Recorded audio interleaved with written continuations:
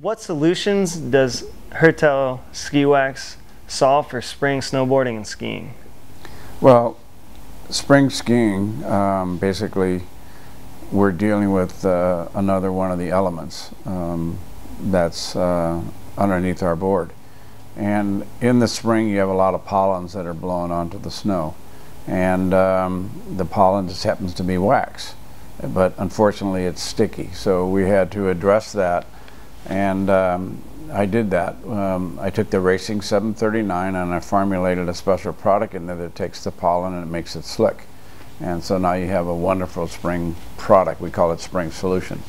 So at Hertel we deal with strictly the elements underneath the base of the ski or the snowboard. And that happens to be water and pollens in the spring.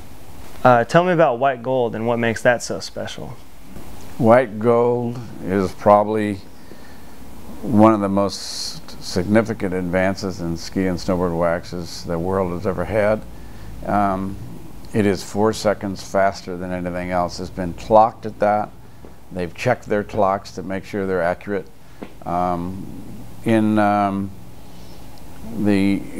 late 80s, 90s, Burton was driving up to our back door on like every other day. They would send FedEx to pick up white gold for the Supplex races. We have all those pictures of the Burton riders who signed it. They were so happy because they won and they won and they won. Then in 1994, the women's coach for the United States ski team calls me from Norway, Lillehammer, and she said, "Do you see what's happening?" And I said, "Yeah, you're not moving on the snow, you're stuck, it's extremely cold." And she goes, "Can you help us out?" And so I made an agreement and the United States won the gold. That product, it is just totally amazing how it's set up and how it works. And once again, nobody's been able to compete with that. Other companies had actually come up with their fluoros trying to state that they've got something equal to or better.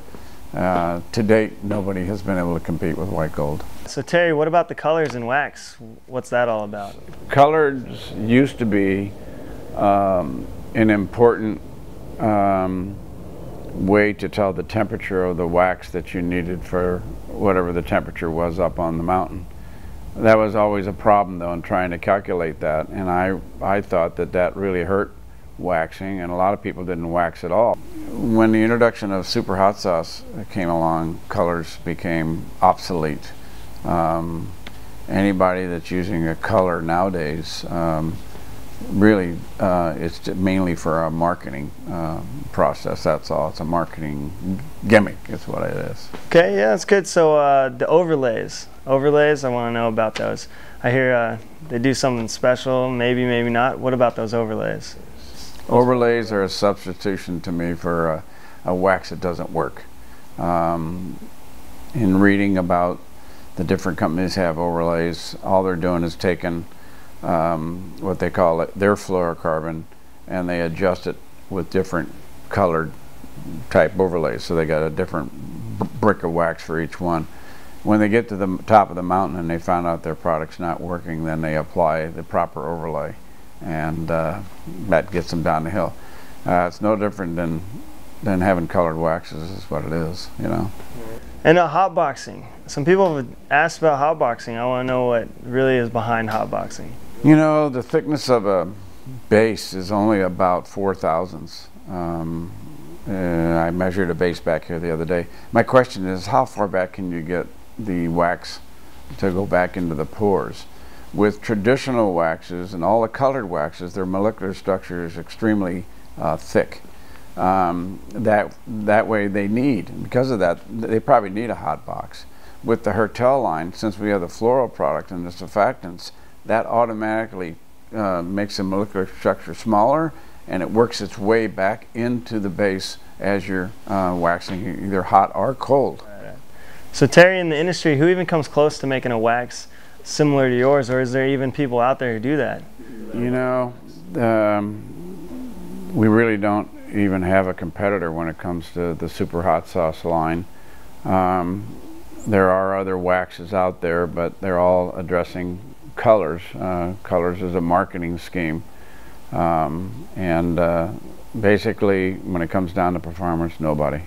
All right. So Terry, what does your product offer the consumer? Why should we go out and go online and buy it? What's so great about it? The Wax Hot Sauce, Racing 739, and Spring Solution, they all offer one very significant thing, and that is more control of their equipment. More control of their equipment is going to give them the safety that's necessary, and also fun, you know, and that's what the sport's all about, is go out and have a good time. And if you can add in the factor of making the sport a lot safer for everybody, you got a real winner.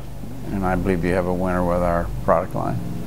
But the happiness that I see on people's faces when I can get the product on their equipment, this one run, and you stop and talk to them and they're just jumping up and down with joy. So if I could get everybody in the industry to do that, it would be just wonderful.